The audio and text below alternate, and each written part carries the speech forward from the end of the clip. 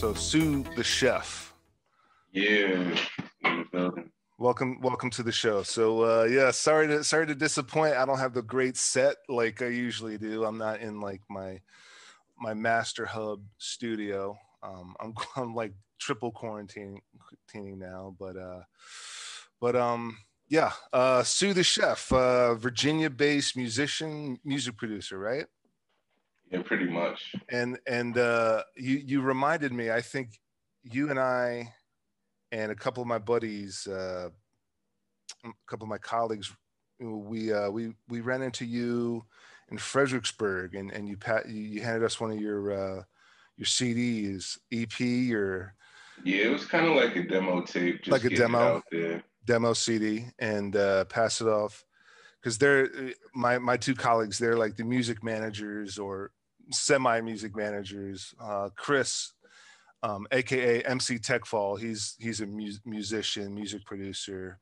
And so I'm pretty sure he's got that CD still. He's in Fredericksburg. So at some Oh, point, okay. you guys definitely got to link up and maybe collaborate on some stuff. Yeah, most definitely. But since you're here on the show, we now we definitely have all your information.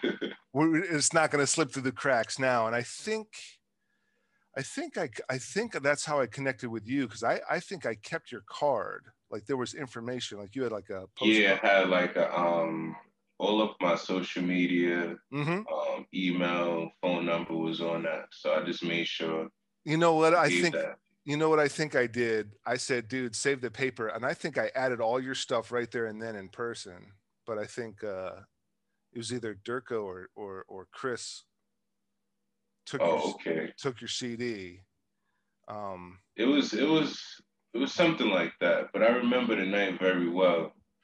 And yeah, honestly, it was like just out there, just finding people, yeah, just listeners for real, organically, versus yeah. just going out there purchasing a whole bunch of streams and these fictitious fans.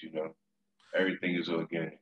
No, you're absolutely right. And I mean, listen, it worked for Ice-T back in I think '88 or Just '87. selling it out the trunk. He was selling out the trunk, and Yeah. that's how a lot of guys were doing it in New York. And Ice-T was doing it, and he made a big deal about how that's really what kicked him off into music was, just a basement studio or whatever the case. And yeah, so I mean, and it still works. And when I see guys like you, independent artists walking around with a CD, like, hey, listen, this is where I would spend, $10. I mean, you were giving it out for free, which is even better. So, but that's Yeah. awesome. So Yeah, man. it's like planting a seed for situations like this. Absolutely. So you never know how many other people might call and say, hey, look, I like the album, or just give an opportunity if they can or see. And then just a little brief introduction. Since then, just been starting a label, doing the business aspect of it, getting the paperwork right, and just taking my time with this thing. I'm actually working on new material, another album or EP.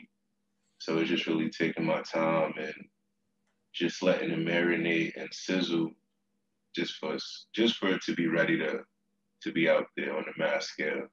Yeah, absolutely. So, uh, you know, like I've got colleagues in music, and the quarantine really hasn't impacted them too much on a negative scale. I mean, how would you say you've been impacted? Have you found more time to be creative and more time to be productive?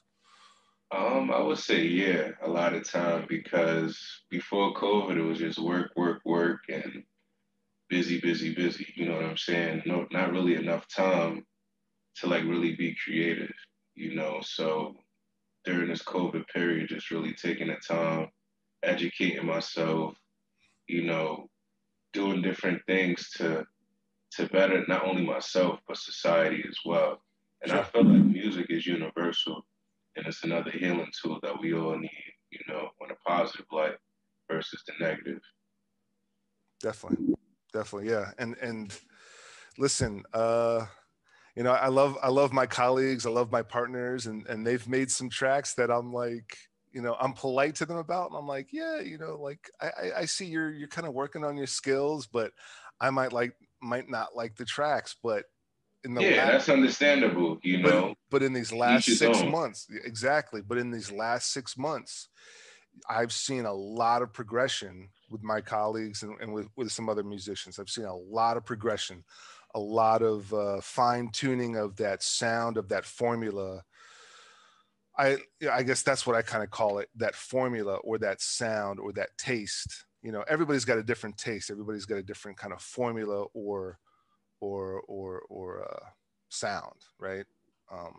And so, like, especially MC TechFall, aka Chris, my buddy Chris, has really been refining his technical skills, his formula, and his like creative kind of sound.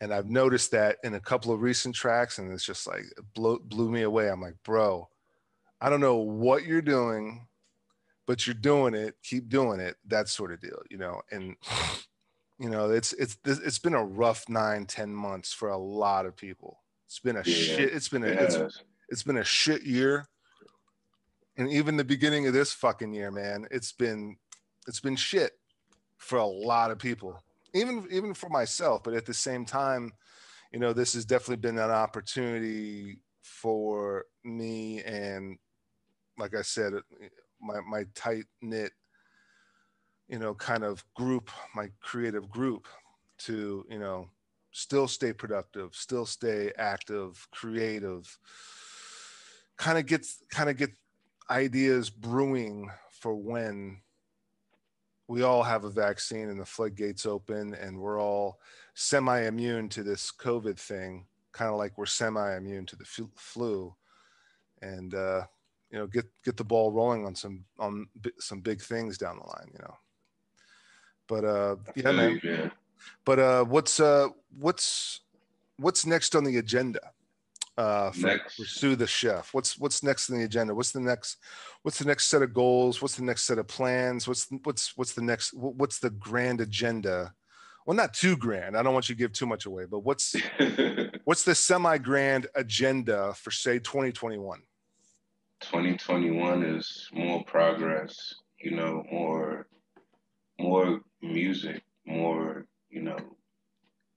just reaching different artists, different musicians, like creating solid sounds versus just using loops and all types of, easy things. I want to get into actually playing the piano, playing the guitar, playing the bass, all of these fundamental things, playing the drums, and actually coming out with a live, concrete sound.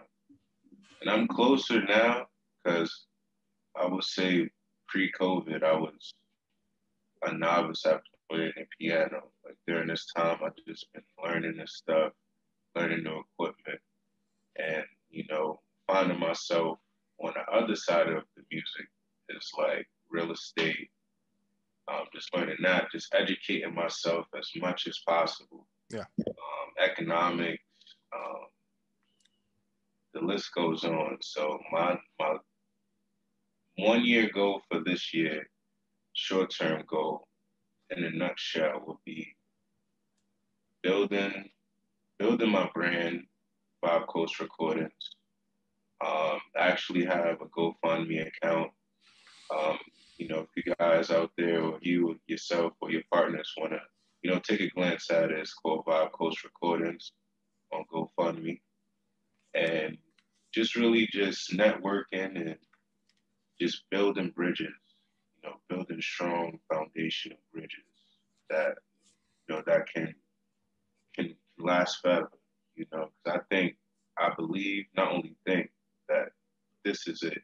You know, the right energy, the right attitude, the right focus is going to get me to that end result, and and ultimately is just reaching a wider audience and fulfilling, this music because it's my passion, my goal to express it, you know. And I feel like COVID is just in the way of that. It took away the bars.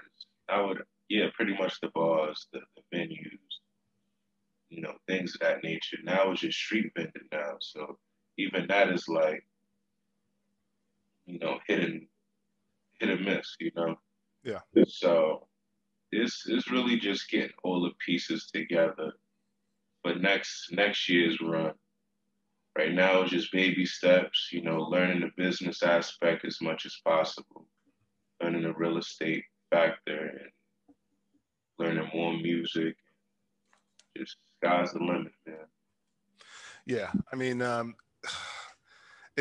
everything has its ups and downs. And, Yeah, even though I tested positive for COVID, right before I got the first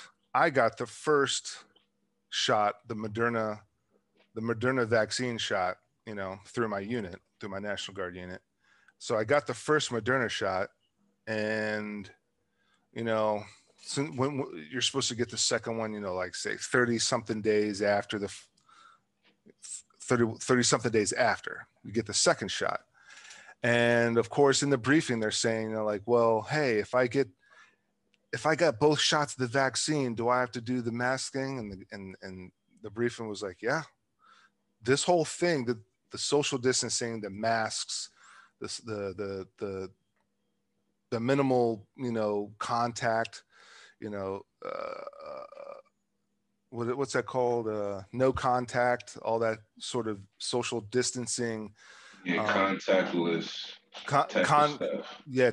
That type of stuff. Listen, basically, he said everything we were doing in 2020, consider it in 2021.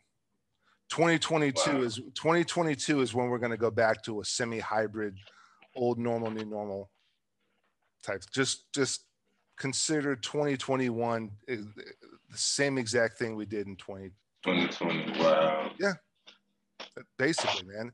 And it's only going to get worse. We got, all the psychopaths and the lunatics doing the dumb shit that they're doing at all the capitals, and all this, horrific idiots, these just stupid morons going out there, and they're spreading it, and they're the reason why I got it. Wow. You know so what I you mean? was out there that day. I wasn't out there Wednesday. I was out there Tuesday and Thursday. Tuesday and Thursday. So going after. Yeah. So we were all on we were on different shift works, and the day that so I'm blessed, and thank God, something was looking out for me. I wasn't out there on Wednesday, and it's unfortunate that what happened, but when we went back out there Thursday, I don't know, I must have gotten come into contact at some point, somewhere Tuesday or Thursday. There's no way of knowing. Got you. But wow, man. On and off and on and off, and my unit's always been looking out for me, because me and my wife, we have an infant kid. We never really had any, due to quarantine, due to COVID and quarantine, we never really had the family care and the daycare and the child care structure. We never vetted babysitters. We never really, had a chance to fully vet daycares. We do have this one daycare kind of system that, that we do have, but we never vetted babysitters. We never let all these different friends come over and like somebody would have in 2019 and 2018 and 2017.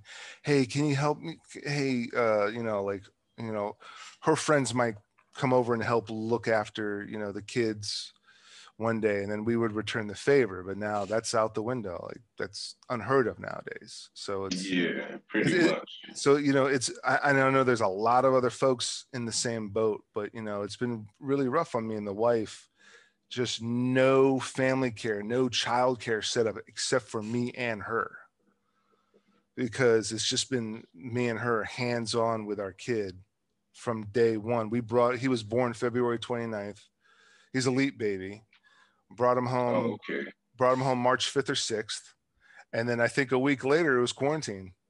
Nobody else has come over, and we've had her parents come over quite a few times to help out, but they're seniors, you know, they're high, they're at risk, you know. So there were a number of times where I had to go on orders for the National Guard, or I had to go do this, or I had to go do that. They said, you know, we'll come over and help out when and however we can. But you know, they're seniors. They're not professional babysitters. They're not. Yeah, that's true. You know, they're not. I mean, listen, this kid's huge, and I've blown my back out a couple of times trying to lift this kid up out of the crib. he's a big baby. So, but you know, like you said, these are rough times. But at the same time, it's finding that middle ground. It's finding that those moments to where, like, this is where our energies can be spent, still being creative, still planning forward, you know, putting little pieces into motion, putting little you know, formulas into motion, so that when the floodgates open. Yeah, man, that's the way you got to do it now, because you can't, you know, stay too much, I guess, in the now and in that essence, because it's more so like you just gotta take that thought and just expand it so that you can map it out better. Yeah. But still stay in the now, or present, as I should say, and just work your way through it. And each, you know, on your path is ups and downs and twists and turns and, you know, many bends and breaks. Just got to keep going, man. It's not easy. You know, it's very tough and challenging. But you just got to tell yourself every day that, you know, God got your back. You know, you got to have faith. And yeah, that's how I live my days, you know. So, you know, we kind of touched upon, you know, the next agenda and that sort of thing. What's the new year, new you, the new normal, the new year, new you, new normal, new hybrid normal? What's that for you right now? The new normal. The new year, like, you know that phrase, new year, new me. New year, new me type of thing. and it's even and it's even trickier. It's even more complex. It's even more, you know, like mind boggling. But what's the new normal, new you, new year, new you, new normal? You know, I would say, like, pretty much just staying positive in terms of, you know, the mental aspect. I would definitely say, like, just focusing on this business, Bob Coast Recording, the label. You know, that I pretty much eat, breathe, and sleep this stuff. You know, music is full time now. Yeah. You know, the reason why I say this, because it's like everything is crashing, everything is in limbo. So, you know, I go out for a job, and next thing you know, I'm back at square one again. Because majority of these companies either going bankrupt or just figuring out their finances at this time, or maybe last year, for reference. But it's just like, it's not really worth it to go out there, you know, risk your life, your family. You know, I'm pretty sure in your situation, you'd rather be home with your kids, you know, and that's the true beauty of it. You know, just making the right choices in order for you to, you know, better protect yourself and your family and your loved ones, you know, and just staying positive through it, even through the adversity. So it's like, it's challenging, it's mind-boggling, but you just got to keep going. Yeah, it was tricky for us. I mean, for me and the wife, I think it was just, with every step forward, it was 2 steps back, you know, and there were so many times where I just kept trying to find ways of avoiding contact. And I kept saying, you know, and my unit really looked out for me and they said, listen, you know, we'll get you on shift work. We'll get you on and off. We're not going to have you on 24/7. We know you're struggling with the child care.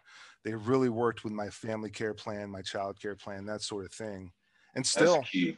That's but key. but you know, and it's still like we still got fucked. I still caught it and still pass it to them. And it's like, you know, damned if you do, damned if you don't type of deal. Yeah. And So my question to you is, with the shot, because you know you got firsthand experience with it.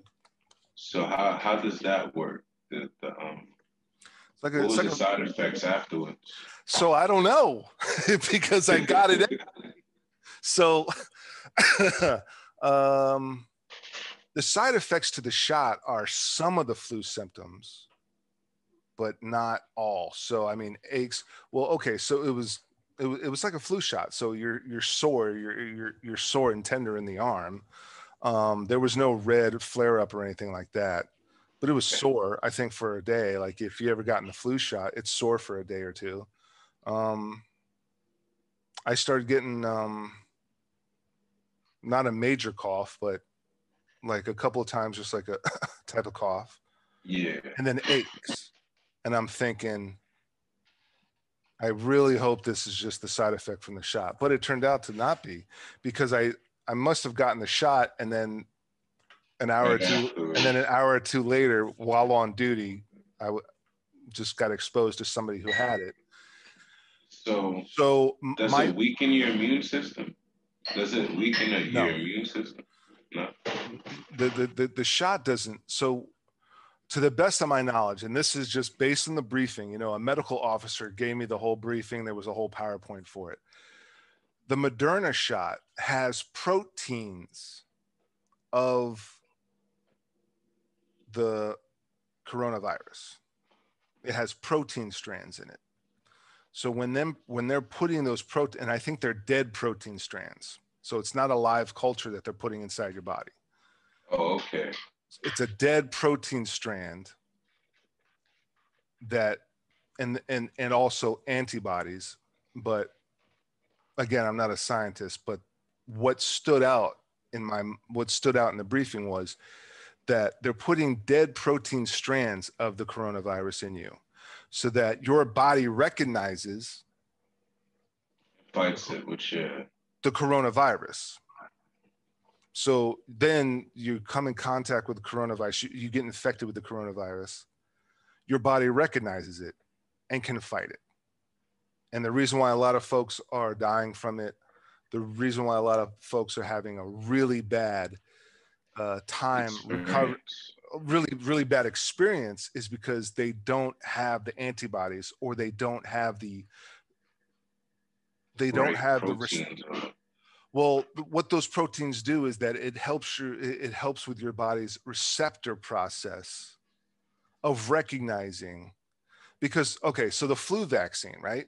It's got antibodies, it's got, like, you know, dead flu protein strands, and it helps your body recognize the flu. So when you get the flu, you don't die from it. Your body goes into ultra immune blockage, and that's why you get congested. That's why you get aches. That's why you get chills. That's your body fighting off this virus.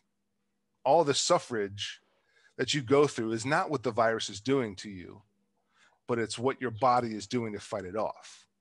Chills, fever, aches, congestion, cough, sneezes, nausea, all that. That's your body fighting it off.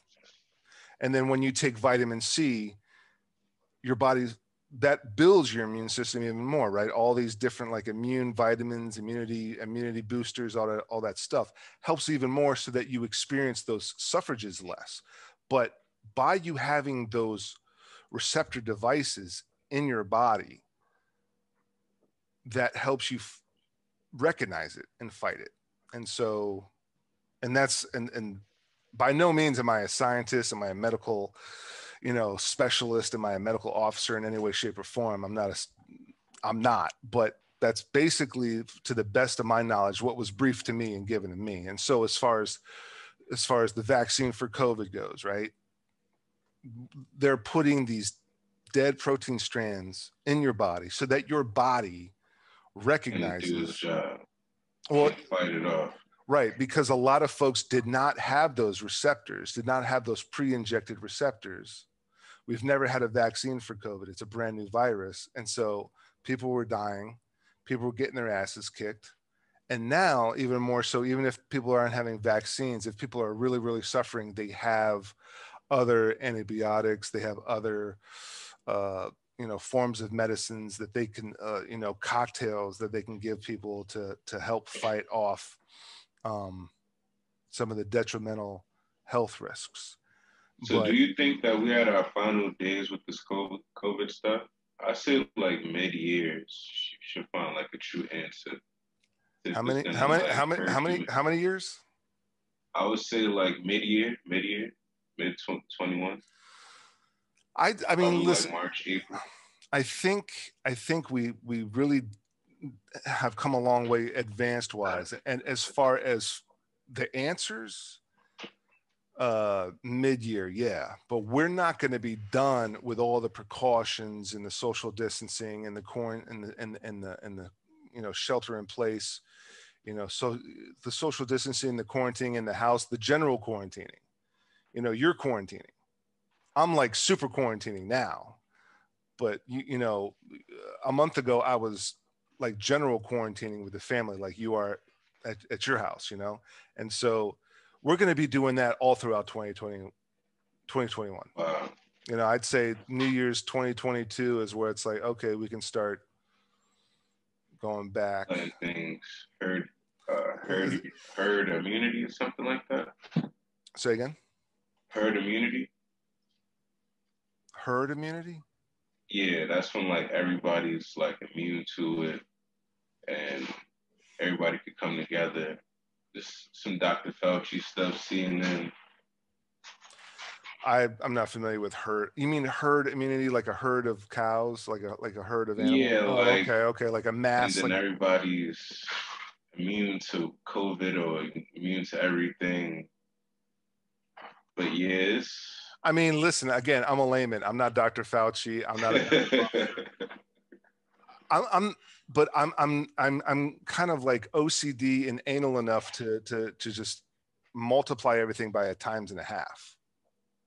So people are talking about like, oh, 2021 this and 2021 that. 2022. That's the year. And the second they start saying 2022, I'm like, all right, 2023 then. That's for me and my family, I got you. So it's like, it makes sense.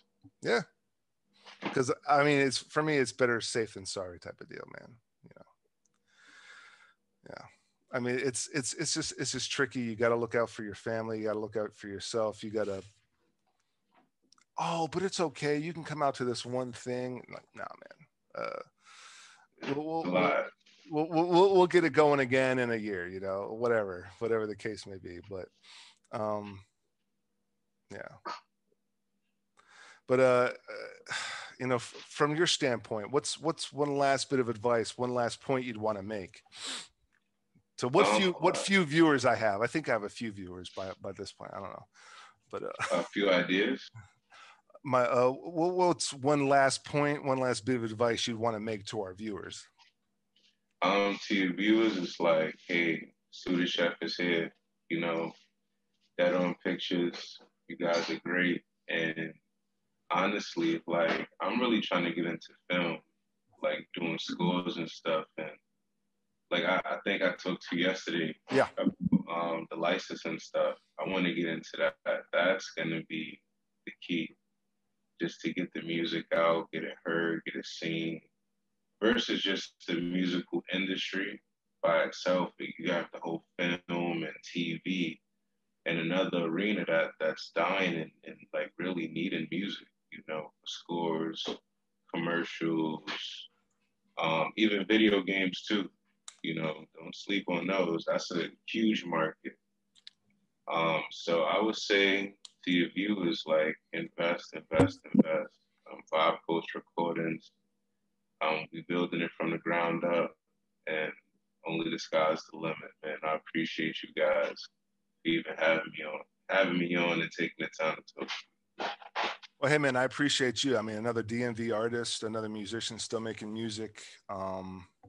Yeah, Also, and yeah, and like I said, you know, the Music Man as far as you know, my group goes is Chris. So definitely, you know, tie in with him. I'd love to have, you know, more artists collaborate with us outside the podcast. You know, like as far as Dead on Pictures and Zombie Squad and you know, Vibe Culture. You know, that collaboration. You coming on with us. I'm gonna let Chris take the lead on that. all right. Because he's the Music Man. He'll start when he starts mentioning, you know, what is it, Ableton or Machine or Yeah, I Akai. got that car. Akai, Yeah, yeah. that car. Yeah, it's mine. Those are like what do you call it? Those are talking. No, Those are the golden words that I always remember him mentioning. You know, so you guys would have a lot more to talk about as far as that goes, and teaming up and co-producing or whatever the case. And yeah, that's dope, I'm more man. than I'm I'm more always than down for a collab. absolutely. Also, social plugs, Instagram, Suda Chef, fivecoastrecordings.com. It's VIBE coastrecordings.com. And what else we got? Twitter, same thing, Suda Chef, Five Coast Recordings, YouTube, Spotify, all streaming platforms. You can add me on there. Another thing too, man, I just wanted to take this time to really spread love and peace because we all need it, man. We all do. And just trying to find a way to bridge these gaps in terms of understanding and coming together. So Absolutely. I appreciate you guys, man, once again. And it's not going to be my last time or first time. So we're going to still keep in touch. Absolutely. Definitely. Definitely. Well, Sue, I can't thank you enough for coming on. You know, it was inspiring. Um, good to have I think I had a roundtable yesterday. You're my first guest you know, during in In quarantine. super bunker quarantine. You're my first guest in super bunker quarantine. So if I was dragging, if you know, if my head was, you know, not in the right place, thanks for thanks for bearing with me. Thanks for being like point me in the right direction, man. But you know, it's Nah, I great. feel you. That's what we all here for, man, to help each other out. Yeah, man. Yeah, man. Well, you heard it here. Sue the Chef, again, can't thank you enough for coming on. And I look forward to having you back on the show, hearing some of your music. To my viewers, check out Sue's links in the description below, all his socials, his music on his streaming platforms, all in the description below. And again, to my viewers, I hope I've earned the privilege of your time and viewership. I know my guest has. Until next time, you know what to do. All right. Thank you guys, man. Appreciate you. And also,